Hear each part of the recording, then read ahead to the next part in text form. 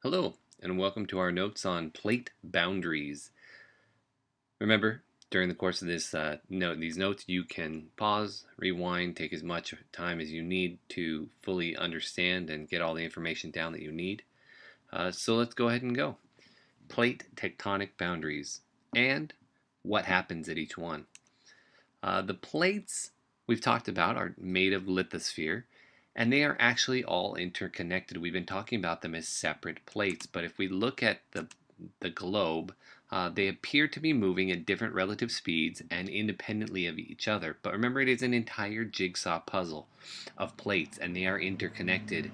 No one plate can move without affecting others, and the activity of one can influence another thousands of miles away. If you had an entire jigsaw puzzle and you pulled one end of it, the entire jigsaw puzzle would come with it. So here are all the plates and they're moving.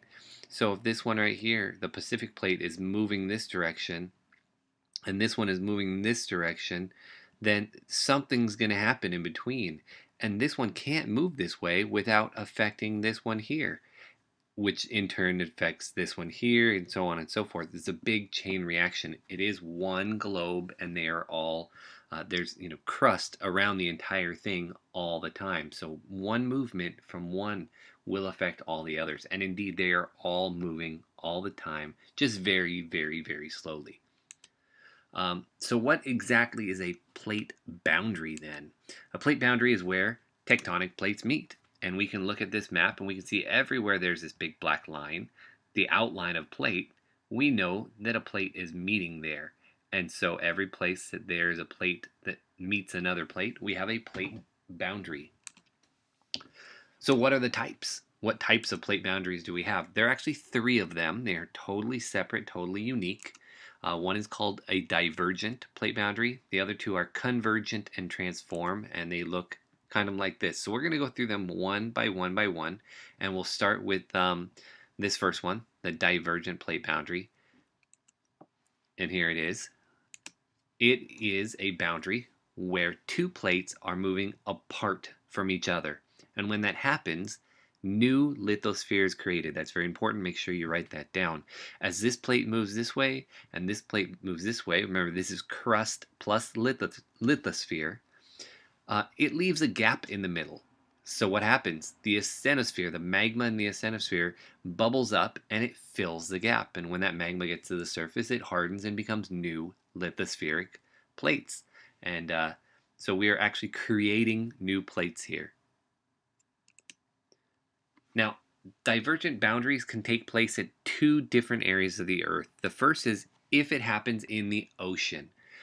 We actually call it seafloor spreading because the seafloor appears to be spreading apart, and it forms a mid-oceanic ridge. So I want you to make sure you write down in the ocean, you get a mid-oceanic ridge. Here is a picture of the globe again, and this is actually from a satellite. And you can see these black lines are actually underwater, under sea and under ocean mountains or ridges that are forming as the plates spread apart from each other. So here we have South America and Africa. South America is going this way to the left, and Africa is going this way to the right. And they are spreading, and what's forming is this mid-oceanic ridge. So here's a side view of what would be happening. Here's our convection currents, and they are going, in this case, opposite directions. So our plate 1 here is moving to the left, and our plate 2 is moving to the right. And as they spread, they're leaving room for magma to come on up. And as it touches the water, it cools off and becomes more lithospheric plate. And we get this little mountain area here, or a mid-oceanic ridge forming. Now, the other place a divergent boundary can happen is on the land. And if it happens in the land, we call it a rift valley. So again, make sure you write down divergent boundary on land gives you a rift valley. So again, we have two plates that are spreading apart from each other, is leaving a gap where the oceanosphere bubbles up, and it forms new lithosphere. But unlike the ocean, where the oceanosphere is able to push out because of the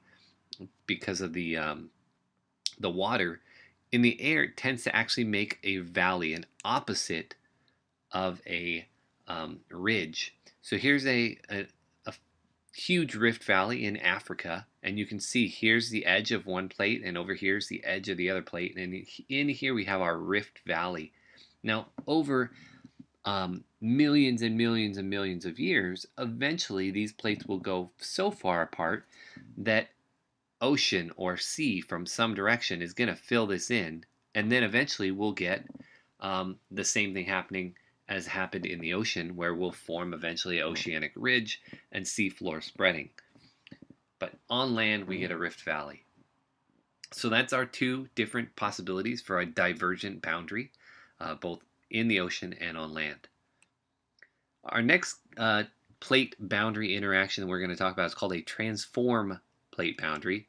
And this here is our transform boundary. We have two plates, and they're going in opposite directions here.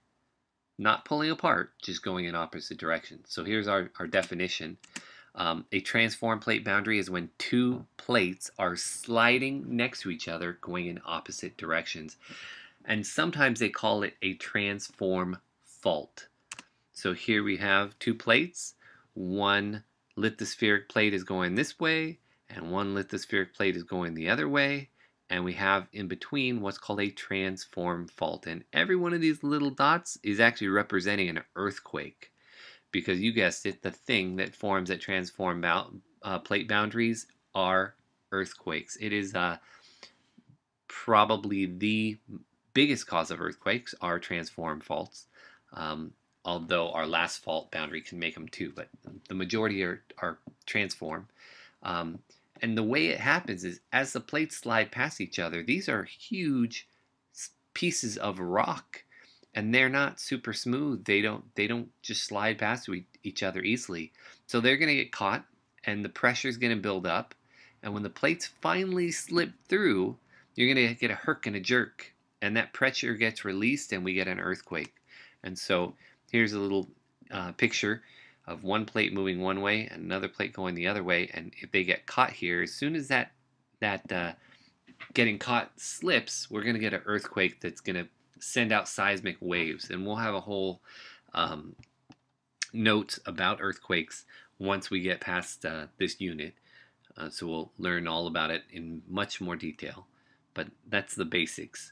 Now, one of the largest transform faults in the entire world is the San Andreas fault, and it's right here in California. So here's a map of California, and you can see the San Andreas fault here. It's over 800 miles long, and it goes from northern part of California right past San Francisco, and then jumps onto land, and it goes through the middle of the state here, and then it makes a turn, and it's goes right past Palmdale and Palm Springs, and right down here there's a sea called the Salton Sea, and here's Los Angeles, and right here by the P in Palm Springs actually is where we are in Long Beach. So we are, say 50 or 60 miles from one of the largest transform faults in the world, and that's why we are in such a danger for a huge earthquake. Here's an aerial view taken from a plane of what the San Andreas fault looks like. You don't really get anything forming here. No lithospheres being made, and none's being destroyed because the plates are just sliding past each other. This line here is actually a highway that you would drive on a car. So anytime you drive from Los Angeles or Long Beach out to, let's say, Las Vegas, you are crossing the San Andreas fault to get there. And again, right here where we live on LA, we're on the Pacific plate, and we're moving north, and the rest of the country, including the rest of California, is on the North American plate, and it's moving south. So our last type of plate boundary is called a convergent plate boundary.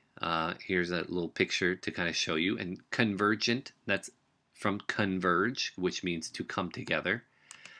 Convergent plate boundaries are locations where lithospheric plates are moving towards one another, and when that happens, lithosphere is being destroyed. Now, remember, the Earth doesn't get bigger or smaller, so if at the divergent boundaries we're making new land, making new lithosphere, we have to have somewhere else in the Earth where the land is being destroyed, and it's at the convergent plate boundaries. And we have actually 3 different types of convergent plate boundaries. So we'll talk about that in a second. How the lithosphere gets destroyed is called subduction.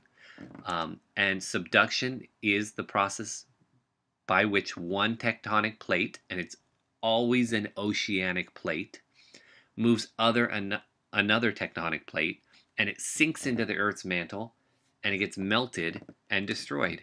So here are 2 plates, and one of them, again, always an oceanic plate, gets pushed down or subducted down, and once it gets down here into the mantle, it starts to melt because this is just rock, and magma's hot, and the magma is just melted rock, so it starts to melt.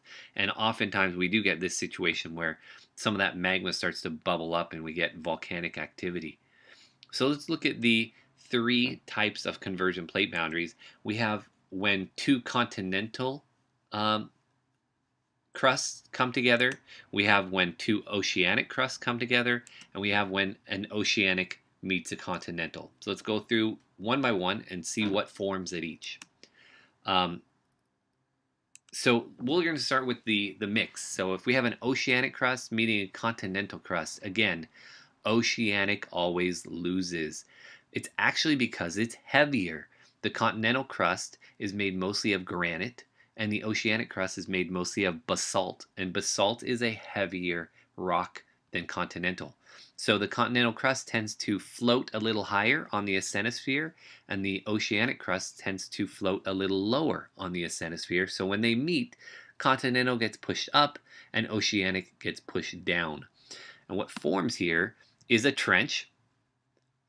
And again, because when that oceanic crust starts melting, usually some magma gets released up, and so we get a volcanic arc, or a volcanic mountain range arc in this case. So if the volcanoes are forming on land, they're going to actually make mountains, which are going to be a mountain range arc of volcanoes.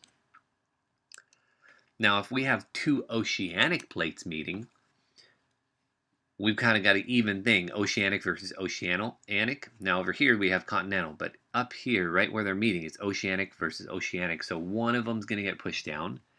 And again, we're going to get a trench forming in the ocean. And this time, there's no land for the volcanoes to make mountains. So those volcanoes are going to make mountains under the earth. And we're going to, once they are under the ocean, and once they finally break through the ocean, they're an island. So this is what's called a volcanic island arc instead of a mountain arc.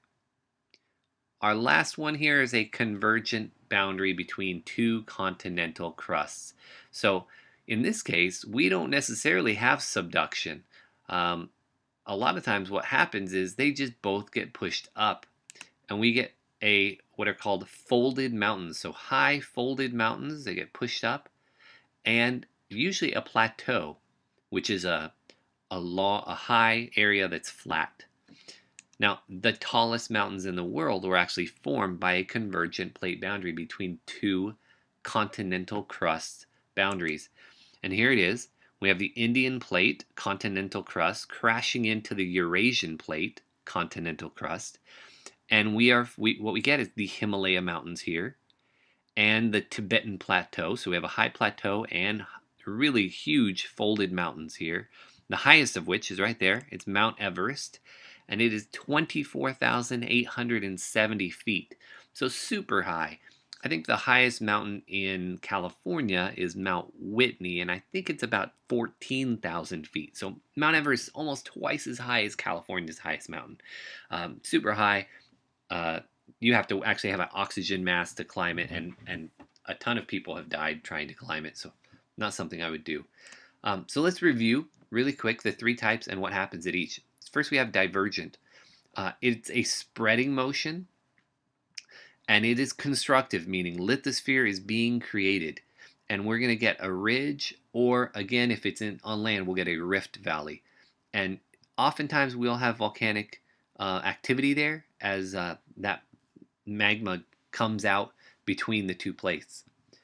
Then we jump over to the other side here. We did transform, which is a sliding motion, and it's called conservative, meaning lithosphere is not made or destroyed. And nothing really forms. There's no topography, no mountains or anything like that usually really making. And it doesn't usually have any kind of volcanic activity, although we do have earthquakes. Earthquakes. The last one is convergent, and again, we get a subduction motion because they're crashing into each other. It is destructive because the lithosphere is being destroyed. We almost always get a trench and often volcanoes. And this plate boundary can also cause earthquakes. This was the case in the most recent earthquake off Japan's coast that caused that huge tsunami a few years ago. That was actually a convergent plate boundary.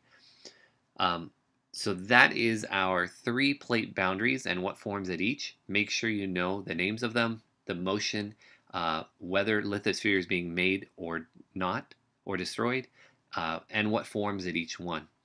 In the comments for this video, I'm going to go ahead and put a link to a website that has little animations for each one, and the animations are narrated by some guy, but I think they might be helpful if you'd like to look at them, just so you can see the plates moving kind of in the animation style. Thank you for watching, and as always, I will see you in class.